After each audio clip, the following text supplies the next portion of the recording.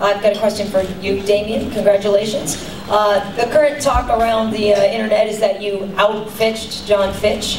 I'm just curious if how you feel about that, and if what your strategy was going into it, and how you felt it played out tonight. Okay. The strategy was to do what I did, go and try to take him down, take his back.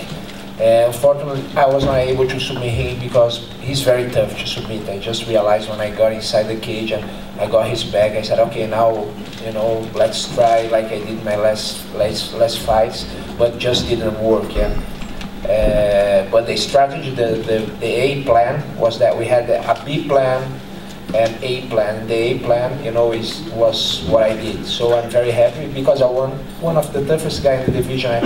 I just remember him losing for GSP and to Johnny Hendricks, and I was able to control him. Of course, I always like to submit. I'm training a lot more jiu-jitsu nowadays to submit the fights and give a good fight for the fans, but sometimes it's just impossible. Is there any sense of you wishing you had dropped to 170 earlier in your career? Yeah, I think that sometimes, but you cannot go back to the past. So I just think I have. And lastly, Dana, for you, just if you could comment on your Strikeforce fighters tonight, they did very well. Yeah, I actually had. I've been saying this a lot over the last couple of weeks. Without getting into it, I felt bad about what's happened to those guys over there in the last year. Nothing I could do. They hung in there, and they came in tonight and delivered, and it was fun tonight. As those guys kept coming out from the prelims, I kept having guys come over to my room after the prelims, and it was just, the prelims were awesome tonight. These guys came in from Strikeforce, and they really did a great job tonight. I'm happy for them. Life is going to be a lot different for these guys now. Yeah, and I was wondering how close you were to giving Tyron the knockout of the night bonus.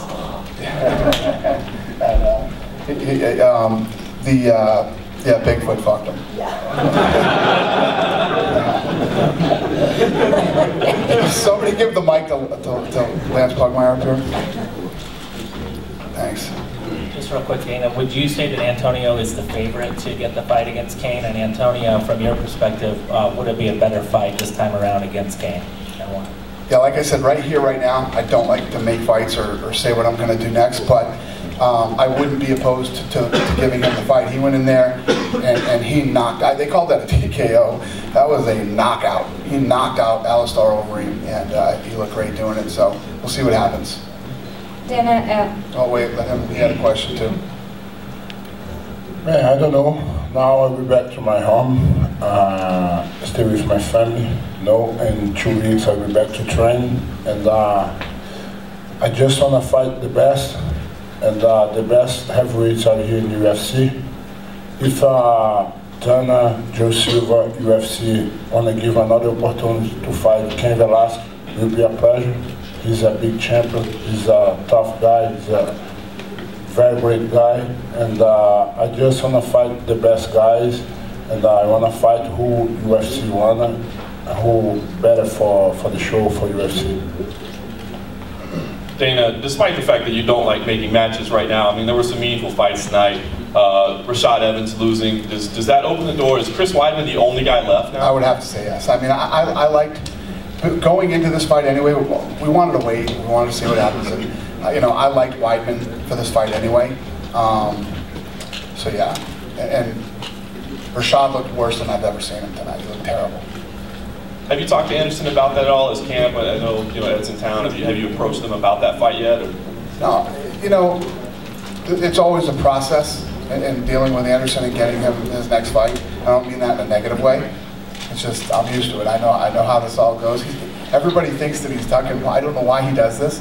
He makes it look like he doesn't want to fight Weidman. Believe me, right here, right now, when I tell you, Anderson Silva does not care who he fights. Whoever we end up coming up with him to fight, he will fight. There's never been a situation where I've been with Anderson Silva where he's said, I will absolutely not fight this guy. So, yeah, the answer, my long-winded answer to your question is yes. And one other, a lot of talk right now is Joseph Benavidez, been at the top recently, but with his performance right now, could he be in line for a title shot again? Is it too soon? What do you think? I don't know. We'll see. We'll see what he wants to do when it happens. And for Tyron, if I could, please, Tyron, obviously, an incredible debut for you this evening. Can you talk about the feeling of going out and doing what you did tonight? It just felt really good to make a statement. You know, the gifts has been in there the whole time. You know, and a lot of people don't realize at the beginning of my career I finished everybody. So for me, it's a new leaf turned over. It's a new organization, and I wanted to send a message to all the welterweights who know I'm here. If I could quickly, now that the champ is here, obviously congratulations to Jose. Can you talk about his game plan coming in? It seemed like the leg kicks weren't part of the plan to start with, then he went to it, then he went away from it. What was the game plan and how did it play out versus expectations?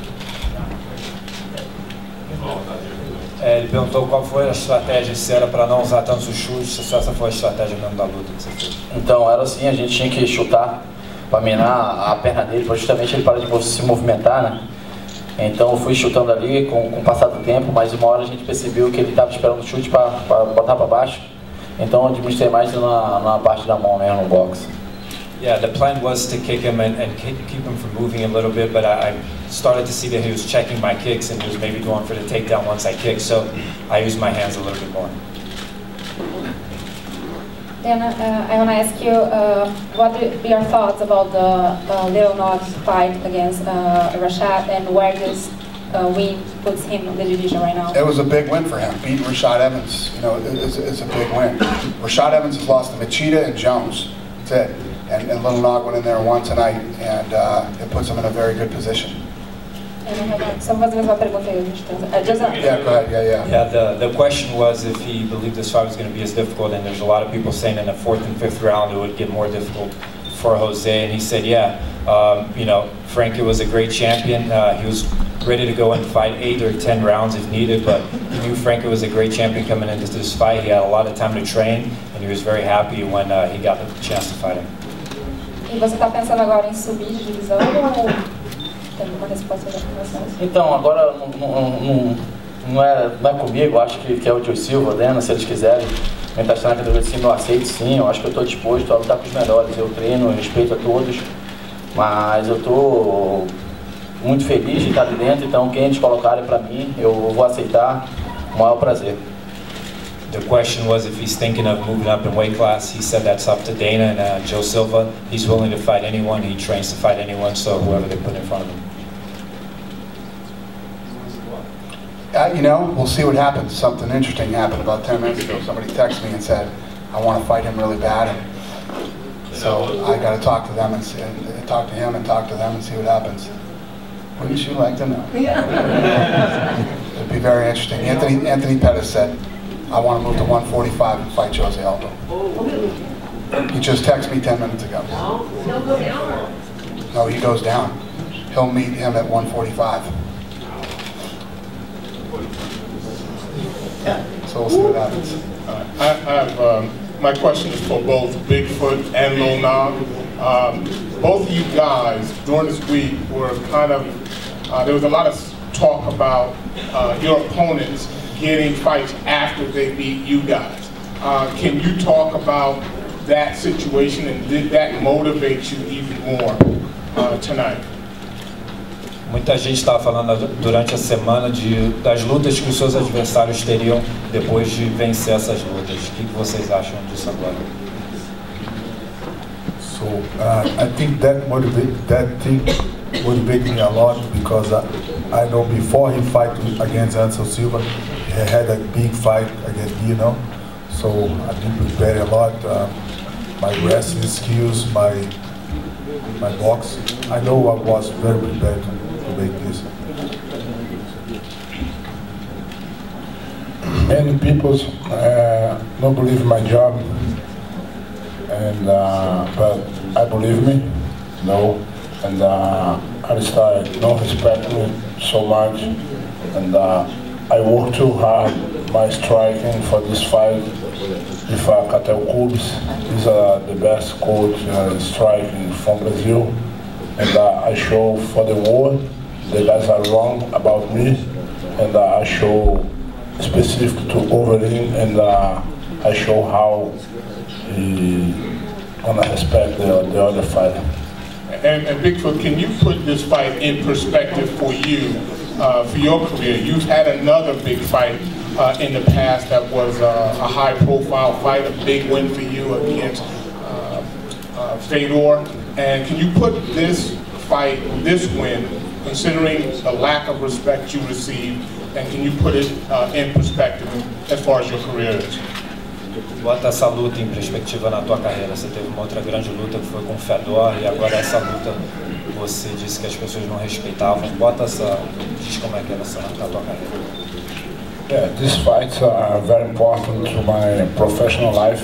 You know, the first fight with Fedor, many people don't believe in my job, and now the same thing. I like this situation. I like being underdog, you know, because I'm trained too much, and many people think that I was in my home, drink soda, watch movie, and eat popcorn. But no, man, I'm trained hard. I'm trained Saturday, Sunday, you know, I'm trained Christmas, New Year, and I give my blood for this fight, and I give up for other fights too. I've got a question for Bigfoot. Bigfoot, now that your fight with Overeem is over, are you planning on returning back to the Black Pavilions? No, I train in the best teams in the world. You know, the Nogueira in Rio de Janeiro, with Rogério, Rodrigo, Feijão, you know, and when I'm here in the USA, I train in the American top team, the best team of the Florida, and I have a good camp all the times, and I don't want to go to Black Zina. Black Zina is just business, you know, and I don't have love with the guys, and I want to train when I have a lot of friends, true friends, and in ATT and Nogueira, I have true friends. Another question for Damien. Damien, are you willing to disclose what your plan B was for Fitch if plan A didn't work? Yeah, let's say I wasn't able to grapple with him, you know, of course, was to strike, but there are some specific things that we are doing in the striking games, in the striking game that I was training specifically for him. Joe, just a couple quick ones for you. Pretty satisfied with the win? What were your thoughts on the fight?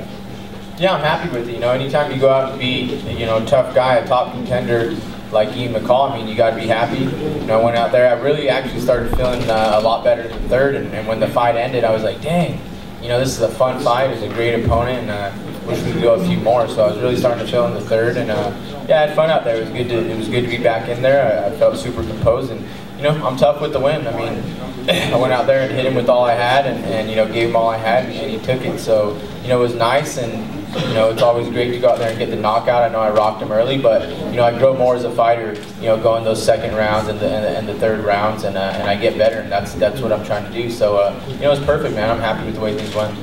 You said before the fight that you were actually leaning towards wanting a couple fights and towards your next title shot. Now that the fight is over, you know how it went, you know the range. Do you still feel that way, or would you like to kind of make a case for a title shot right now? Well, I'm not going to beg for a title shot. I'm not going to ask for one, and I wouldn't mind, of course, like I just said, you know, just improving. You know, Mighty Mouse went out there last time and beat me. He's beat everyone in the division, the top 3 guys. So, you know, I'd just like to get better, but, you know, give me a title shot, and I'm going to do everything in my power to go in there and take that as well. So, I mean, either way is good for me, but like I said, I'm continuing to improve in the fight. This 3-round, you know, fight with such a tough guy like Uncle Creepy was awesome for me. Dana back here. Just give us your thoughts on Jose Aldo now that he's defeated Frankie on record. How does he match up, or in terms of the pound-for-pound list? Because we always talk about Frank Edwards, right, guys up there. No, I agree. He's one of the best pound-for-pound. I mean, again, off the top of my head, the list, I mean, he's up there. He's one of the top guys in the world. I call this a super fight between 2 of the pound-for-pound best in the world in their prime, and Jose Aldo won the fight. He is definitely one of the, you know, top 4 or 5 best pound-for-pound fighters in the world. Question for Frankie, obviously. Frankie, search online, talk to everybody in this room. People are weary back and forth as to who won the fight. You tell me your thoughts on how that fight went down and what's going through your mind right now. You know, Jose is a champion. That's pretty much the bottom line. You know, I don't want to be talking about, do you think you won this and that, scored the rounds. It doesn't matter. He left with the belt, and he's a champion deservedly. Dana, regarding that, Damien, I know that the welterweight division, you know, a lot of key fights are happening next month in Montreal. Right. But where do you think that he stands right now after this win? Because, I mean, you know, he dominated a guy who no one's really dominated like that before. Yep.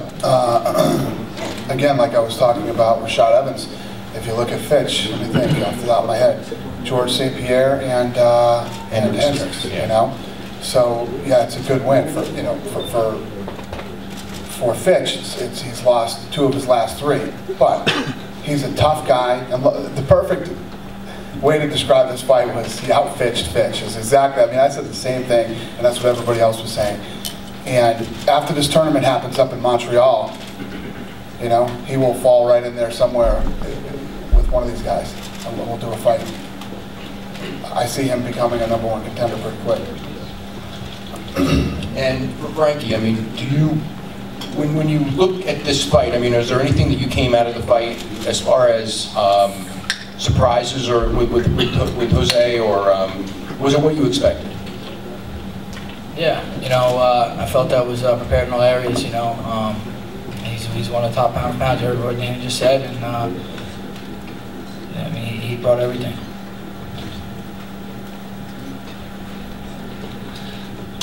Frankie, now that it's over and you had the fight at 145, do you feel better as a featherweight, or do you like how you feel as a fighter fighting at lightweight? The fight's kind of keeps on going the same way wherever I'm at, you know. Get a little beat up and end with these close fights, so I don't know if it matters, to be honest with you. As far as your skills out there, I mean, yeah, I mean, I feel like I match up well with guys at 55 and at 45, you know. Do you think you'll stick around at 145 now? Yeah, I don't know what I'm doing, man, to be honest with you. It's just too soon. Thanks. Frankie, and how did you change the flow of the fight there, where he was really kind of taking you apart with the legs early, and then you seemed to take that away from him? What was the key to taking that away? I just think I turned the pace up. You know, I try to back him up as much as I can and just, you know, push the pace. It's always a tough thing to like look back on it, but you've always been a slow starter in these fights. You know, here you had the momentum going 3, 4, 5. Is there, you know, what do you think about those slow starts? And you know, I'm sure you've talked about it in practice. You know, what do you do to get yourself in the fights earlier? Yeah, I don't know. I guess this is something we're gonna have to figure out soon. You know? Frankie, what's up, man? Hey, you started. This is your first fight at featherweight, and I want to know, how did you feel in the early rounds, and did you feel, was your body adjusting as you went along, or were you comfortable from the very beginning? I felt like I do at 55, you know, I didn't feel any different. Everything was the same to me as far as that goes. Was there anything different about being at featherweight as opposed to being at lightweight, being that you had to cut the weight? I mean, no, not really, you know. Maybe I didn't get backed up as much with the bigger punches. I really didn't see the fight, so. Mark Scorer with MMA News. First question for Bigfoot. Did you get a chance to speak to Overeem after the fight, and if so, was it more respectful? Você falou com ele depois da luta, ele foi mais respeitoso. Yes, after knockout, he's my friend now. Gisaldo, it looks like you still want to fight up there moving. Dana just mentioned Showtime Pettis. Is that a fight that you look forward to? Você está se mexendo aí, parece que ainda quer lutar. O Dana falou do Anthony Pettis, é uma luta que te interessa? Depende do Dana. Eu acho que isso, para mim, eu já falei, eu respeito todos, eu treino para lutar com os melhores. Se ele colocar, não posso fazer nada, sou funcionário, eu obedeço o patrão. Acho que essa seria uma luta boa, mas eu acho que para mim chegar no Pérez, eu acho que eu tenho que caminhar fazendo um longo caminho. Eu acho que já está batendo na porta do cinturão, então eu respeito, mas se eles colocaram, eu tenho que lutar. Yeah, like I said, it's up to Dana, but I mean, that is an interesting fight. I train to fight the best, I respect them all. I think to fight Pettis, he's almost there at the title shot in his own division, but it will be an interesting fight. And lastly, for Tyron Woodley, that was a big statement tonight. Coming in from Showtime as one of the best and former champ. Is there anyone out there that you want next? It's a ton of guys. I'll fight on March 16th, so I'll be sitting there waiting. Was only in there for 30-something seconds today, so I'm still fresh. I'll continue to train, and God forbid, I never wish any injury upon anyone. But March 16th, my passport is valid, so if someone falls out, I want in. Last one, Dana. Today, Peter Belfort said he wants John Jones again. What's your comment on that?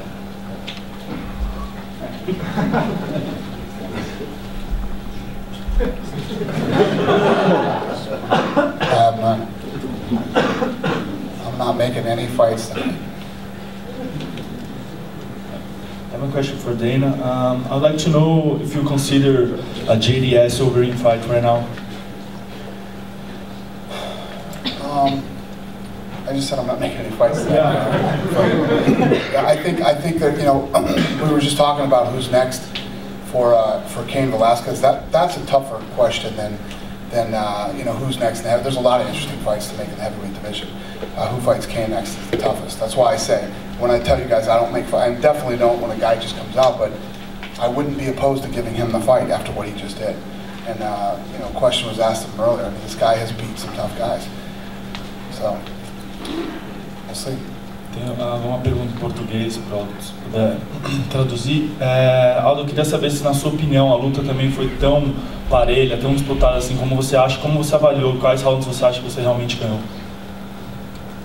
Então, pra mim, a luta sempre foi parelha pelo fato de eu não conseguir o nocaute, né? Então, o Frank tava vindo pra cima, mas pra mim, se eu perdi 1 minuto do 4º round.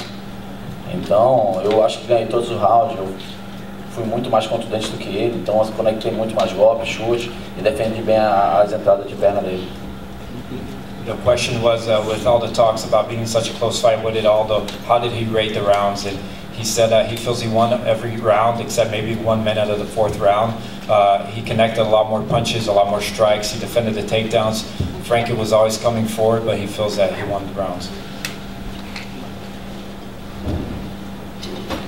We'll take a couple more questions. Jonathan Moré, Canal Combate. Minha pergunta, I'm going to ask in Portuguese to Aldo. Aldo, você pode dizer que o Edgar foi o oponente mais duro que você já enfrentou? Acho que toda luta pra mim sempre vai ser dura, né? Eu respeito todo mundo, mas um cara que eu tiro o chapéu, que eu sei que se for lutar um dia com ele de novo, é 5 rounds, que é o Febe. O Febe já lutou com as 2 mãos quebradas e assim mesmo foi pra cima do tempo todo. Então pra mim essa luta, pra mim, ficou marcada de ser a mais dura hoje. O Frank foi o campeão do peso leve, então ele tem o seu valor. Mas para mim o Ryan Faber é o mais duro que eu já enfrentei. The question was, is Frankie the toughest opponent you faced? And Aldo said that he respects all his opponents, and he definitely was tough, but the toughest today was Uriah, who's a guy who's fought with both broken hands, and is a guy who he faced again. He think will be a tough fight, so yeah, Uriah was probably the toughest one.